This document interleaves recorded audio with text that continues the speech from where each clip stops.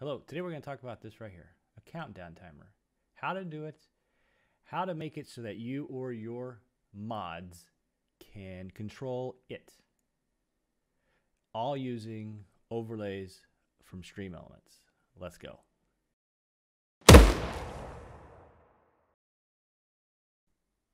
Okay, so you want to get a timer onto your video or your stream. There are kind of like 2 or 3 different ways to do this. One is to use an app, and they're out there that will allow you to start a timer, and it outputs a text file. And you take that text file and you import it into a text field in OBS. Problem with that is that if you want to change it, you have to load that app, or not really load that app, but go into the app, make the changes. Your mods can't make the change if they need to for whatever reason, and so it is an option. In my opinion, it's not the best option. The other option is there's websites that do it. Websites give you all these cool little counters and things like that. Again, it's good for, in some cases, but the things that I was always looking for is I want my mods, or even me, to control it, and even be able to control it with my Elgato Stream Deck, which is a pretty big deal to me because I use it all the time, and it's been nice to be able to, if I need to add some time to the timer, I can just push a button and it does what it needs to do. So the way that I am doing it is I'm using Streamelements, and I created a custom widget. Let's get in to that real quick here.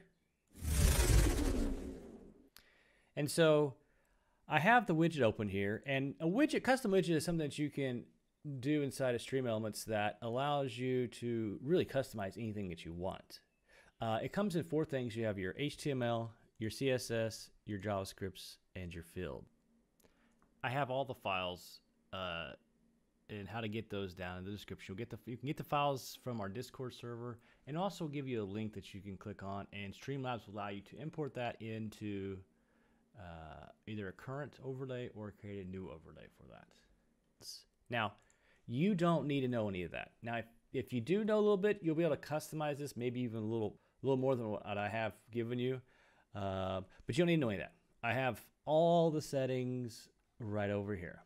So first thing is your command. What do we want to call this? How are we going to activate or clear or add time in the chat? So you can customize this however you want. I do just by default exclamation point timer. Makes perfect sense to me. And then you have your options to change the config on what colors of text you want, the font name, font size, if you want it bold, just different things like that. Now, I will say, while testing this, not all the fonts seem to work. And I don't know if it's just because they're not correct in Google's fonts or whatever, but just be aware of that as you play around with it. You'll notice that some of the fonts may not work. And the last thing you can configure is the sound. So whenever the timer gets down to 0, do you want it to have an audible sound? Do you want to not? It's up to you. You can play the sound, choose to play a sound or not to play. And also you'll be able to upload a sound that you want to play. Have it play whenever the timer gets to 0. So we have that timer, or that sound playing. So let's show what it looks like. So I'm going to go into my Twitch chat. Okay, I finally got all my windows how I want them so that you can see this. If I do exclamation point timer, and I set it to 5 minutes. Oh, sorry. Start 5 minutes.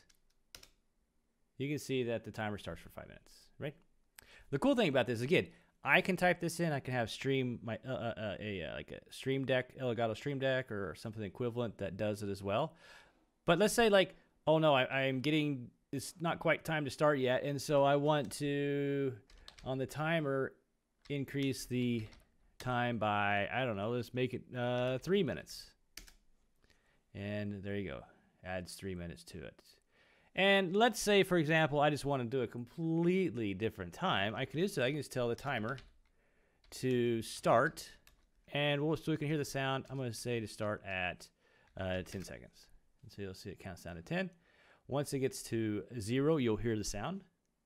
You'll hear the sound right about now.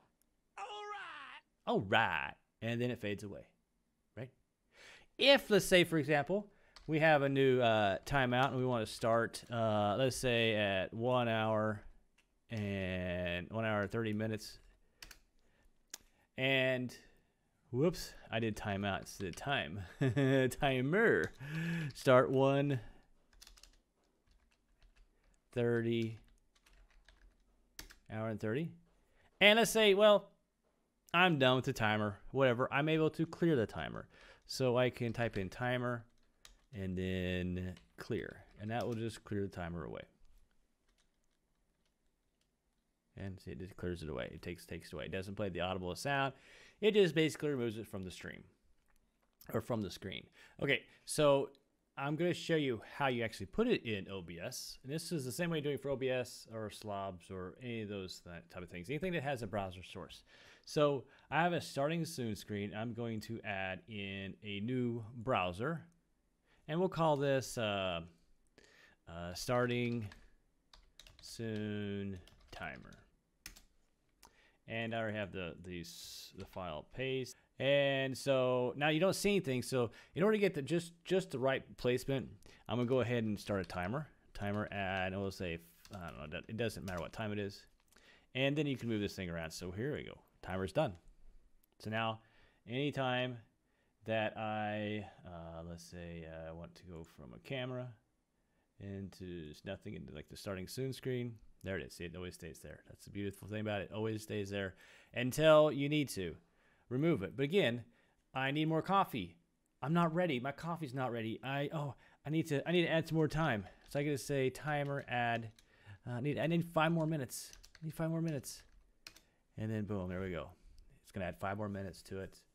And yeah, it's very, very simple. There are a lot of uses. I use it mostly for my starting soon screen. You could use it for like sub rewards, bit rewards. I will have another version that will increase the timer depending on what kind of event that comes in. If somebody subs or donates, that'll be coming soon. It'll be using the same code base. It's just responding to those events that come across. So that's the part of this video is basically going to be just explaining a little bit how the thing works under the hood. There's going to be a little bit of understanding that you know a little bit of programming knowledge, maybe a little bit of JavaScript. I'm not going to go into much details, but just a general idea of how that works. So if there's something you need to change, you can easily change it. So the first thing we're doing is that we're having a variable current time, and that allows you to, it's basically kind of like our object is our current time, how much time is left on the timer. We have if it's currently running or if it needs to be cleared. Now what's happening is right here on window, add event listener, we're adding a listener for any time an event is received. In this case, on event received.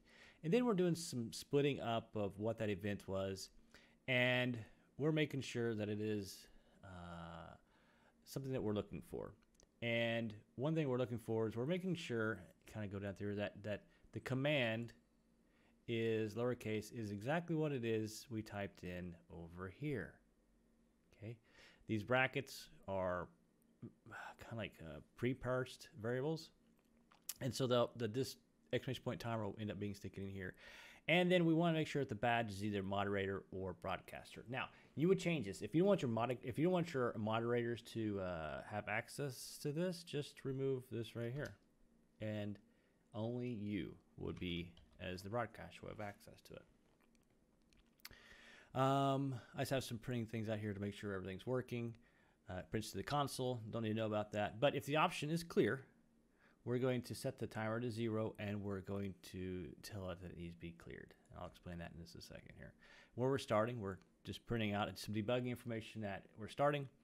We set the current time to 0, and we parse the time that was passed in. Now remember, we pass in something that's like hours, minutes, and seconds. So that'd be 1 hour and 30 minutes and 30 seconds, right? So we just end up passing this into the parse time, and that's in a function down below. We add up our current time, which is how many minutes, hours, and seconds that we get returned back, and that's going to be our current time. And if it's not running, we tell it to start. So that's the start. If we need to add minutes, it's basically the same thing. We're just adding the current time. to whatever was passed in. Now remember, we can add in any amount of time using exclamation point timer in this case, because that's what we set our command as. Add and then the amount of time that we want to pass in. That's the commands. Now the thing is nice is if you want another command in here, if you want to put a pause or something else, you know, you can easily modify this to make those changes as necessary. So whenever we tell it to start, first thing we do is we'll make sure that we fade it in. It may have faded out, and so we got to make sure it's now showing again. And we tell it to update. So the update basically is doing all the math. It's figuring out how many seconds are left, how many minutes out of the seconds, and all that kind of stuff. And it just sets the display correctly. So the text that we see, that's all it's doing. It's updating all that, and it's figuring out kind of like where it needs to be. There's actually some little cleaning up here I see I need to do. I don't need this in here anymore because I changed the way that I was doing it. Hey, see, even when you're doing a video, you can always increase the quality of your code, and mostly removing code that you don't use anymore. Pro tip. Here's parsing this time. I won't go into much detail, but this is just parsing all the things out and figuring out how many hours, minutes, and seconds are in that. And it's not really how many hours, minutes, and seconds. It's about, anyway, I won't go into the complete details. And then if the current timer, if the current time as it's doing the start is not zero, we say it is running, because it is true, it's still running, and we set a timeout to redo start at 1 second, or in this case 1,000 milliseconds, which is 1 second. Else, if we tell it to play the video and we didn't clear it, remember you can clear it where it won't play the sound, we will play the audio file and the volume. Then we will set a timeout so that while the audio is playing, we can say, okay, we want to actually now fade. We want to fade that timeout, or the zeros away, and we want to do that after 2 seconds. So it's like, and it fades away. So if you need it to stay longer, stay shorter, you can come here and just change this fade. Now this would be a really good thing to add in here of how long, but you know, there's so much you can customize, and it just, yeah, there's just so much you can do. That's why it's a custom widget. And then we say, is it running? No, because now we're done. It's not running anymore. And if it happened to be cleared, we're almost always just going to set that the cleared is false. And that is it. It's not that long.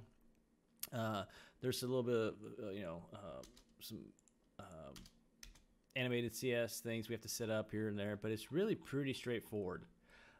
And like I say, the code for responding to subs and stuff is really similar, and so that will be coming later. But I wanted to go over the code because sometimes, you know, you can just learn a little bit more, just a little bit more. And now if you see it, it's like, oh, I want to do this. And if you want to do that and you don't know how to do that, just leave a comment down below. I'll respond to you. And if there's something else that you would like to see that you can't figure out how to do, it doesn't have to do with the chat. It's just anything.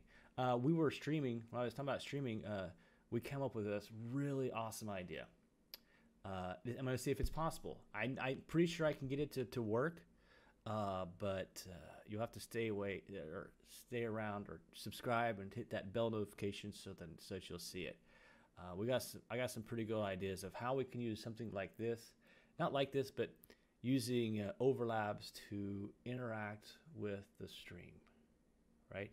There are things that I hope that you never have to use, but they're kind of good safety things. And it allows your mods to be able to be like, okay, we got to turn it off, or different things like that. So I think it's gonna be awesome. So thank you for watching. I hope that you learned a lot, and like I say, I like how my videos to be very concise. I'm rambling now, but concise, get to the point. And hey, here's a little bit extra. You don't need to know about this. I put all the other important stuff at the very beginning, and now we're here at the very end. So until next time, happy streaming.